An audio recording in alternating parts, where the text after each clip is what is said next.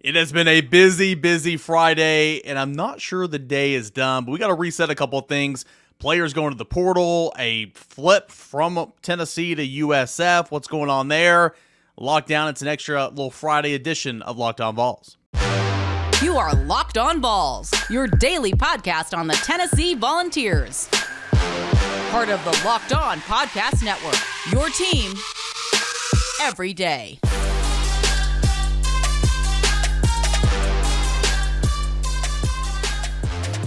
We interrupt your Friday regular schedule programming here on a Friday evening to bring you an extra edition of Locked On Vols.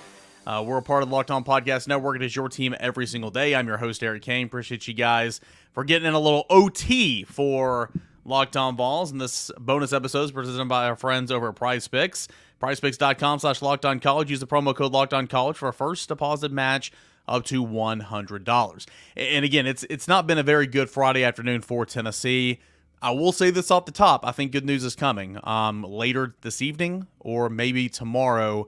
I do think some good news is coming, so I'll leave it at that. Nonetheless, yeah, a lot's going on right now. Tyler Barron enters the transfer portal. Doneiko Slaughter expected to enter the transfer portal. Jonathan Echols flips from Tennessee, not to Alabama, not to Georgia, not to LSU, not to Florida, but to USF. I mean, what in the world, right? Let's get in here and talk about it first. Let's talk about Tyler Barron. Tyler Barron, he's been halfway in, halfway out his entire career at Tennessee. And so as a Tennessee fan, you can be frustrated by this, and that's okay. But I do want to start out by saying that he bought in this year more than he ever has. He took coaching from Ronnie Gardner and ran with it. He was healthy, he was more durable, and he was productive. Tyler Barron was a really, really good player for Tennessee here in 2023. So he had a good year. And so I wouldn't act like he sucks or he's not very good or anything. I mean, he had a really, really good year. Now, the thought was Tyler Barron was going to explore his NFL opportunities.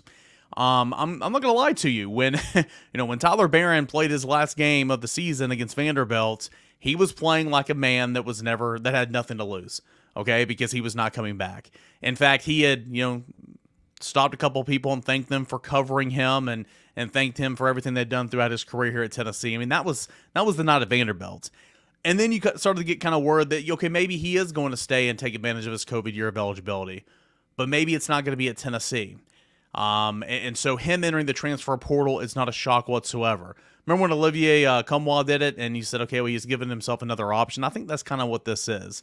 Now, will Tyler Barron end up at another school? I think that's likely.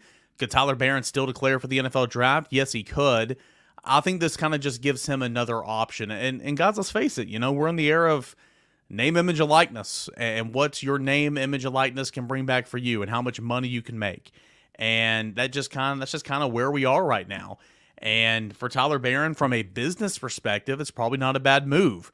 Get out there and see how much money you can make, maybe at an Ohio State or maybe at another program, I don't know, and see what's going on.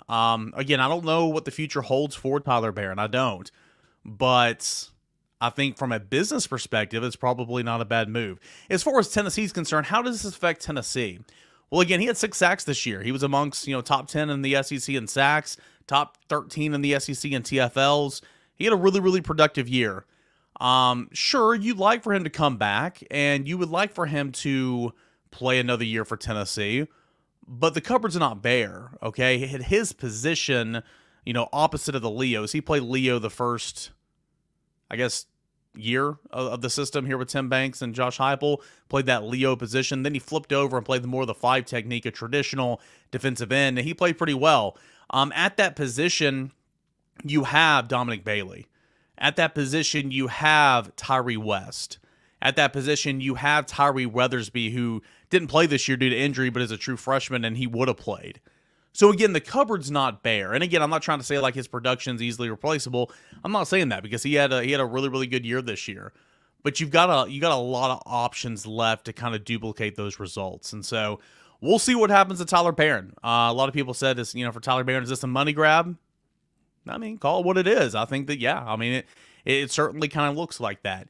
Could Tyler Barron still go to the NFL? Yes, he could. Could Tyler Barron come back to Tennessee? I mean, he could. If you remember a couple years ago, he entered the transfer portal for like 12 hours and then came back out and stayed at Tennessee.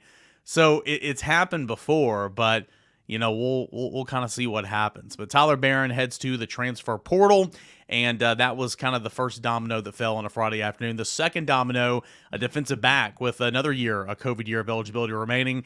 It was reported that he intends to enter the transfer portal. Who is that, and what's going on there? That's coming up next here on Locked On Vols. Prize Picks, largest daily fantasy sports platform in North America. Easiest and most exciting way to play daily fantasy sports. Just you against the numbers.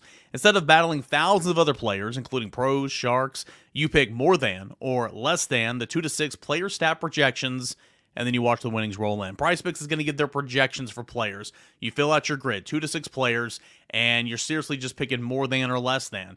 Example, Joe Milton, 225 yards passing. Do I think he's going to go throw for more than or less than that 225 against, if he plays in the Citrus Bowl or whatever? That's just kind of an example right there. You do that for 2 to 6 players, and you can win up to 25 times your money back this football season. Plus, if you go to PrizePicks.com/LockedOnCollege, use the promo code LockedOnCollege, you'll get a first deposit match up to $100. That ain't bad. PrizePicks.com/LockedOnCollege. PrizePicks.com/LockedOnCollege for an instant deposit match on your first deposit up to $100. All that and more at PrizePicks. The next domino that immediately fell right after the Tyler Barron news was that Doneiko Slaughter intends to enter the transfer portal. Welcome back into your bonus coverage here at Locked On Vols. I'm your host, Eric Kane. We spoke about Tyler Barron entering the portal. Now Doneiko Slaughter is expected to enter the transfer portal, and that's something that we had heard a couple days ago. Expect to see Doneiko Slaughter enter the portal, and I like Doneiko Slaughter, I do, and I honestly wish he was staying. And everybody has their own opinions. I just can't get the Kentucky game 2021 out of my head. We always talk about how Kamal Hadden South Carolina game, that was a bad reason. The Kentucky game in 2021, I just can't get out of my head.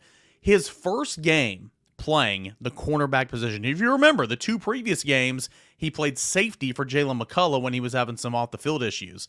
Doneiko Slaughter went in and played safety for those games. McCullough comes back, and Doneiko Slaughter switches to cornerback, slides outside, and his first game ever playing cornerback, he is responsible for 2 turnovers. Had an interception where he trailed near hip, went up high point of the football, came down with it, had a slant to Dane Key in the red zone over the middle, and just laid that hit stick. You're listening and that hurts your ears, I'm sorry. Laid that hit stick ball, shoots up in the air. Juwan Mitchell, he's had about 4 teams since that game, right? Juwan Mitchell catches it and returns it 48 yards down the sideline.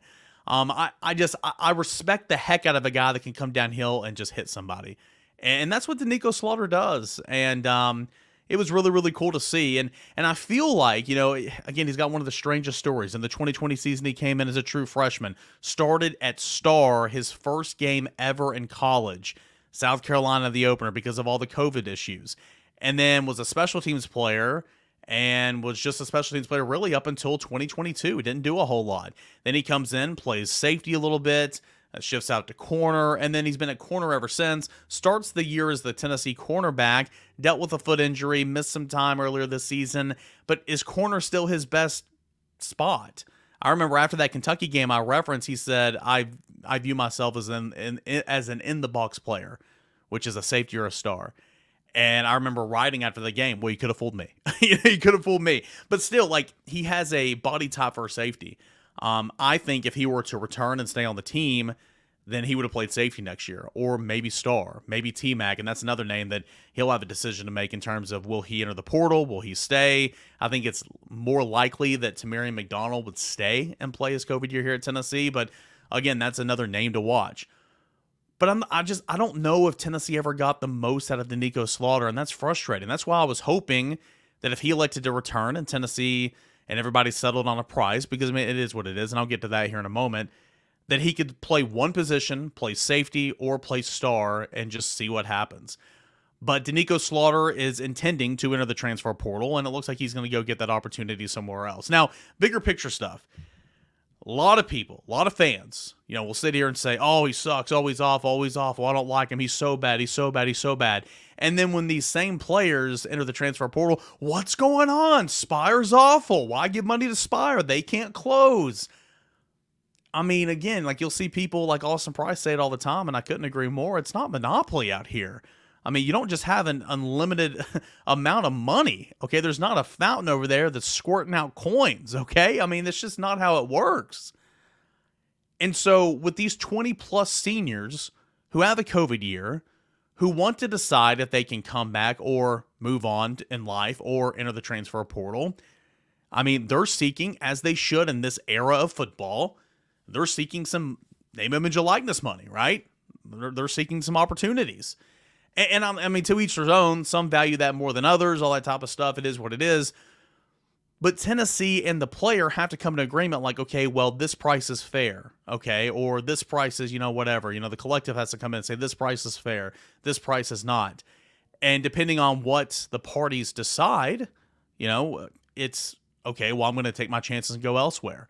It just kind of is what it is, right? And so when you have an abundance of seniors like this that have this decision because of the COVID year of eligibility, you only have 83 scholarships available because of, 85 total, but 82 to 83 this year because of the, the issues with the Jeremy Pruitt staff and everything.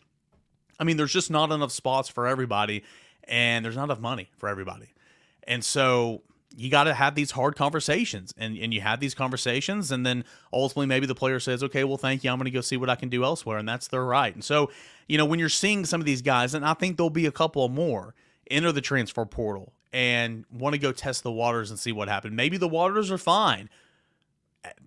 As we've seen many, many times over the first couple of cycles of the transfer portal, the water's not always as cool, or the pillow's not always cool on the other side, or whatever phrase I'm trying to put out here.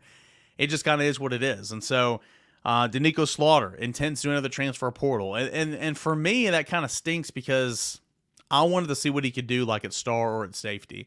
But it is what it is. You look at the cupboard now. We're talking about that, okay? So Warren Burrell, transfer portal, makes so much sense. Brandon Turnage, transfer portal, makes so much sense. Those are two corners. Doneiko Slaughter now, transfer portal, makes so much sense. That's three corners. You look at least for the Citrus Bowl in the short term, okay? Gabe Jeudy-Lally, who has a year of eligibility left, we'll see what he wants to do. Gabe Jeudy-Lally, I would assume, will start and play the Citrus Bowl. The other cornerback, Ricky Gibson, right? I mean, you got Ricky Gibson. The cornerbacks behind Ricky Gibson. Remember, the redshirt rule doesn't apply for bowl games. Ricky Gibson already wasn't going to redshirt. Jordan Matthews, though, I believe is on that cutoff of 4 games. It doesn't matter. Jordan Matthews can play in this game, and he can still redshirt.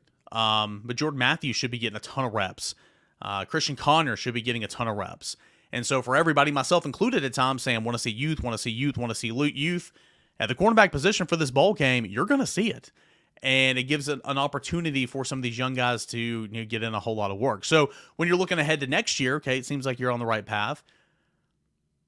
Depending on what Tamiri McDonald wants to do, depending on what Wesley Walker wants to do, you might see some youth, and you might see some youth play safety as well. I mean, not really youth anymore, kind of a veteran now, but Andre Turntime will likely start for Wesley Walker in the bowl game because of the injury.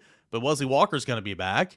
Could Tamiri McDonald, if he comes back, play safety? Could, I don't know. There's a lot of options here. But point is, you are going to see some of these young guys play in the bowl game and start out by playing next year, depending on if you go get a veteran out of the transfer portal or something. Which, again, to relinquish those spots at cornerback, C. Gibbs was a guy Tennessee offered from the FCS level.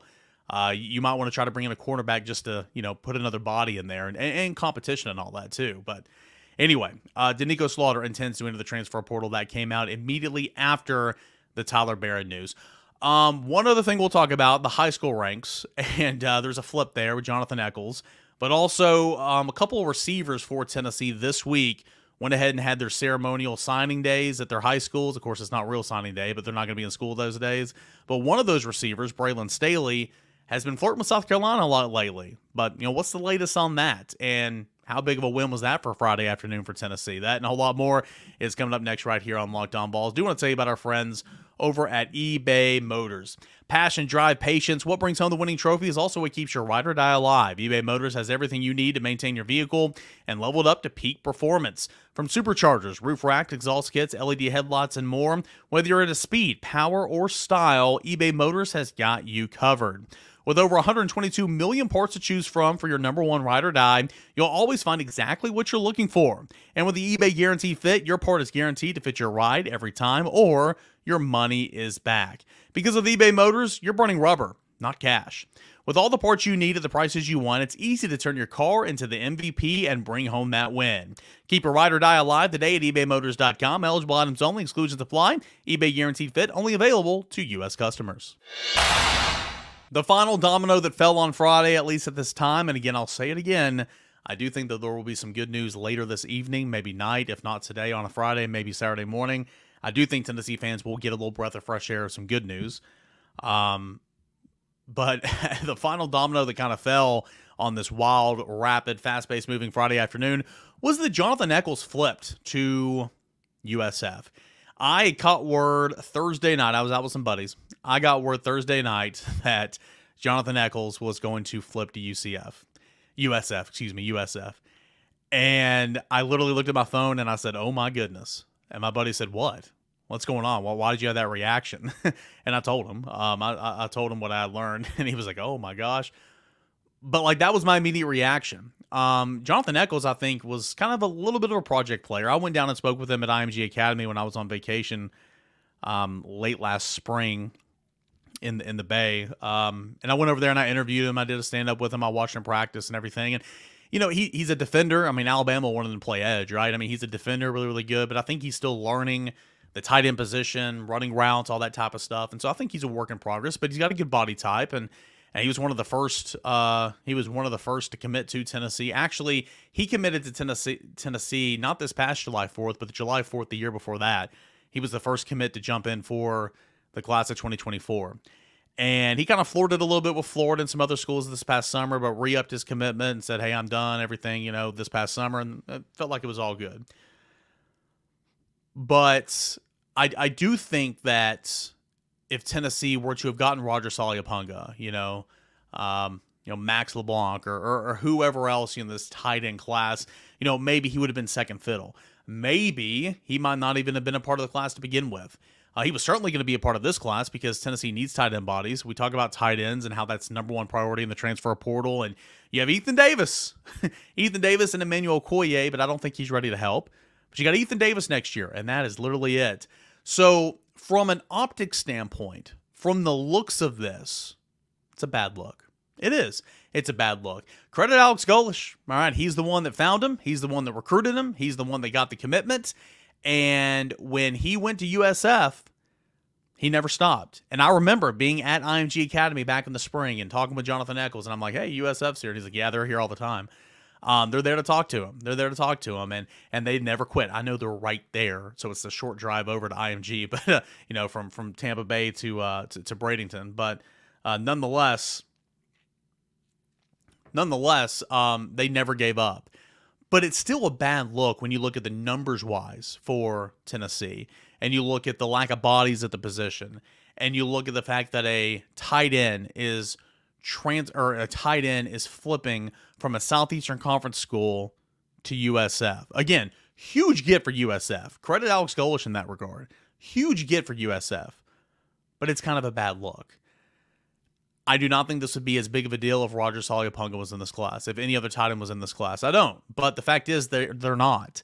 And, fans want to get frustrated and call out the coaching staff and all that. And I get it. I mean, Tennessee's swung and missed on a lot in this 24 class. But I got news for you. You swing and miss on a lot of prospects in every single class. I'm talking to one of my buddies over here, Osborne, and he says, yada, yada, yada. UT's always the bridesmaid, never the bride. And my simple response was, Nico, Mike Matthews, Jordan Ross, 3 pretty good brides, if I do say so myself. Hobbs, Carter, looking back to last cycle. And he responds with Riddell, Roger S., Seaton, Amari Jefferson, LeBlanc. Sure, to his point, you're always going to miss. You're never going to bat 1,000, especially when you're in this pool of elite recruiting and you're going up against the Georgias and the Alabamas and the LSUs and the Florida States year in and year out. And now you throw in name, image, and likeness, and literally it can change on a dime. It can change at the turn of the clock, in a minute, in a second it can change. It's never been harder to cover recruiting than it is right now. But I mean, you still, brought in some pretty good talent in this class. And since Josh Heupel's been here, you still brought in some pretty good talent over the last like 2 or 3 cycles. Sure, you've missed a lot. But it doesn't make it any less frustrating today when you lose a Jonathan Echols, who, again, was Jonathan Echols going to be all SEC? I don't know. I have no clue, I mean, get him here on campus, bulk him up, develop him and all that. Maybe he is in a couple years. I don't know. But from an optic standpoint, it's just not a good look. It's really just not a good look. So that happened. That was kind of the final domino on a Friday that fell. Earlier this week, Mike Matthews, who has never wavered in his Tennessee commitment, went ahead and had his ceremonial signing day at Parkview because they're going to be out of school, and he went ahead and signed, quotation marks, so he's locked in, ready to go. Braylon Staley, Matt Ray, who joined our show yesterday, reported late Friday afternoon that Braylon Staley has told VolQuest that he is done. A late push from South Carolina. They were flirting pretty hardcore. Late push, but Braylon Staley said, "Hey, I'm done. I'm Tennessee," and he went ahead and had his ceremonial little signing day at his school as well. Again, this is not signing day. Signing days in a couple of weeks, but schools are going to be out at those times, so they have their own little signing days. So anyway, I thought that was kind of big as well.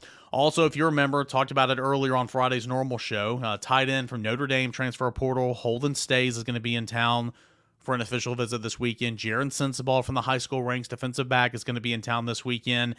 I mentioned a newer name at tight end. As tight end is the absolute priority for Tennessee to begin things in the transfer portal. Bronner Sharp from Southeastern Louisiana at the FCS level.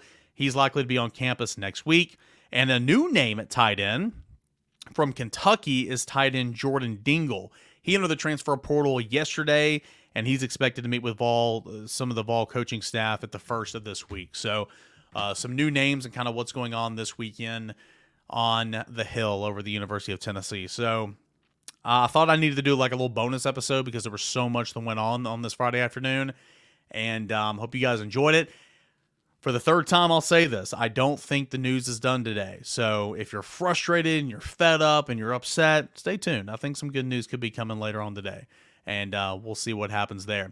Appreciate you guys for watching and listening to Locked On Vols as bonus content. When we return on a Monday, we'll recap everything that has gone on. If all this happened Friday afternoon, what's to say it's going to happen on Sunday, by Sunday, right? We'll talk all about it on your Monday edition of Locked On Vols. Please subscribe to the Locked On Vols channel if you haven't already on YouTube, and download us wherever you listen to your podcast. Appreciate you guys. Enjoy your weekend, and we will talk again soon, everybody.